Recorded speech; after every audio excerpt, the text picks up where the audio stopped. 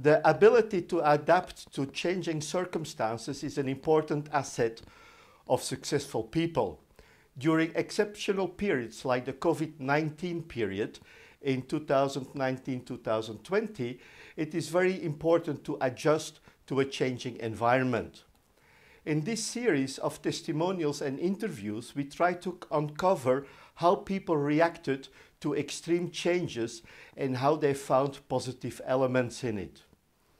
These testimonials and interviews are offered to you by the Ceuster Academy, and when you are here for the first time, do not forget to subscribe to our channel and click on the bell so that you will be informed each time when we have a new video uploaded for you. Let's have a look at our guest we have today. He's a very important person here in the Czech Republic, so let's have a look and I will introduce him to you. Professor Svítek is the former Dean of the Faculty of Transportation Science of the Czech Technical University in Prague and is since 2009 the driving force behind the Czech Smart City development and the president of the Czech Smart City Cluster. And he is considered the main specialist related to smart city development in the Czech Republic and has international fame and recognition.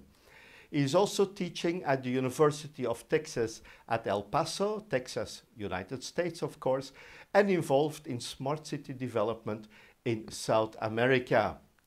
He is author of many publications and books and has been interviewed by Czech and international media related to smart city development. But there is more.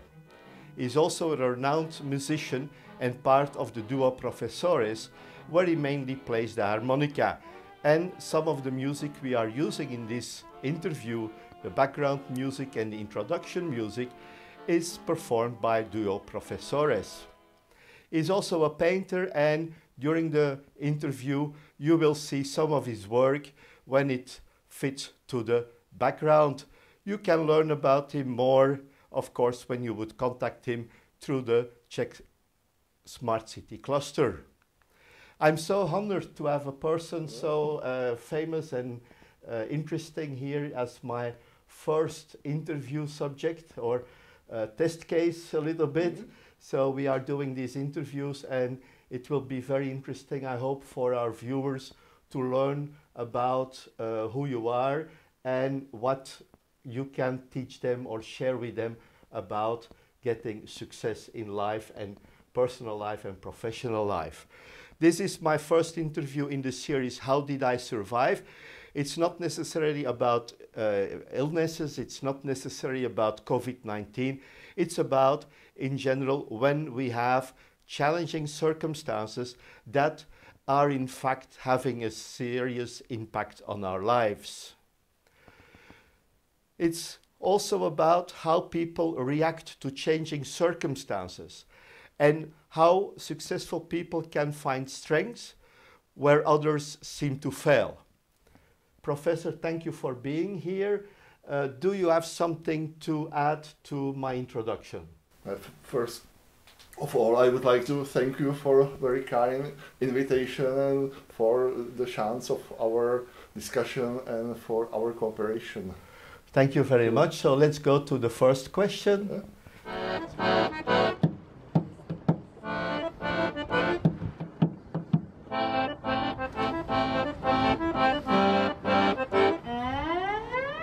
Let's start with our first question.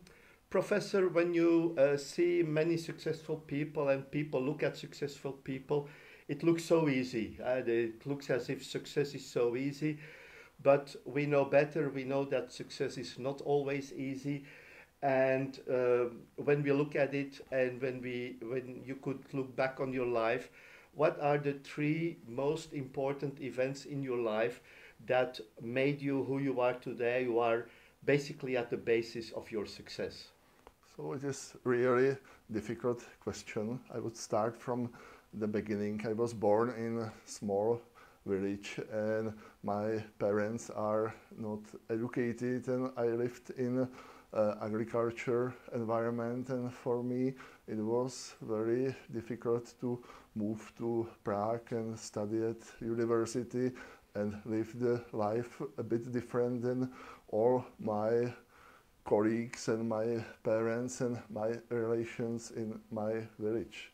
So it's maybe the first obstacle I had to overcome. Second one, I had a lot of hobbies. I played accordion and I studied Faculty of Electrical Engineering in Czech Technical University in Prague, and for me it was very difficult to decide about a future career. And I would like to thank my close colleagues, Professor Miroslav Svítek and Professor Peter Moss and Professor Mirko Novák, because they invited me to new Faculty of Transportation Sciences that was created 1993, and I had the chance to study and to follow new field, intelligent transport system. And maybe third obstacle and challenge in my life was smart city.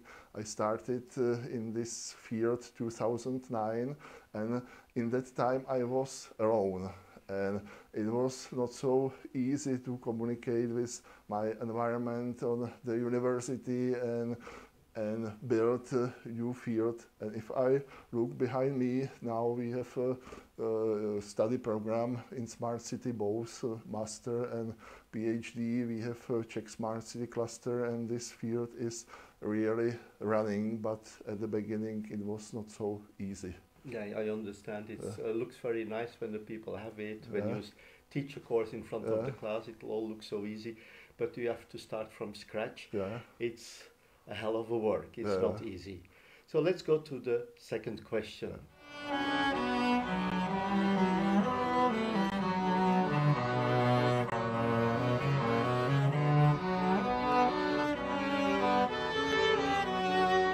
So, Professor, my second question is about your passion about smart city.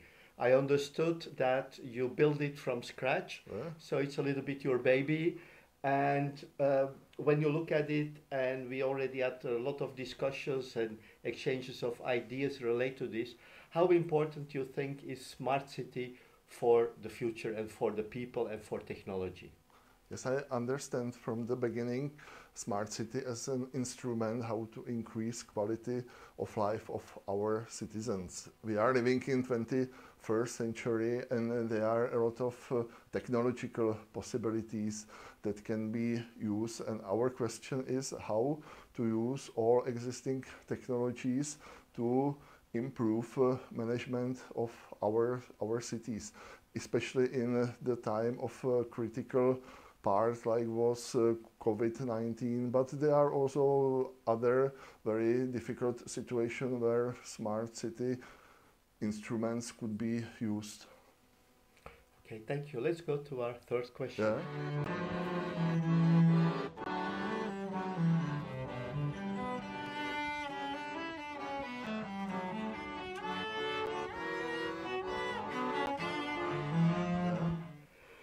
We all had to undergo some very stringent measures related to the COVID-19 situation. One of the consequences was that all the courses were cancelled. For a professor, that's quite stressful. When suddenly you cannot teach, you have to teach in a different way. But I also noticed that, for example, people tended to react in different ways. I saw people who were just doing nothing, just taking the situation, and then there were other people, and I assume that you are part of the second group, who took this let's say situation, the quarantine and the isolation, into something positive. So how did you take this situation, how did you turn it into something positive? Yes, for me it was a nice time for scientific work. I finished a Spanish book and also mathematical English book, and also I used this time to observe reaction of different politicians and different people on this very strange situation. For me it was something like a laboratory that you can learn a lot, and I was proud by behavior of our people and how they react on this situation, and we are very advanced society. Thank you.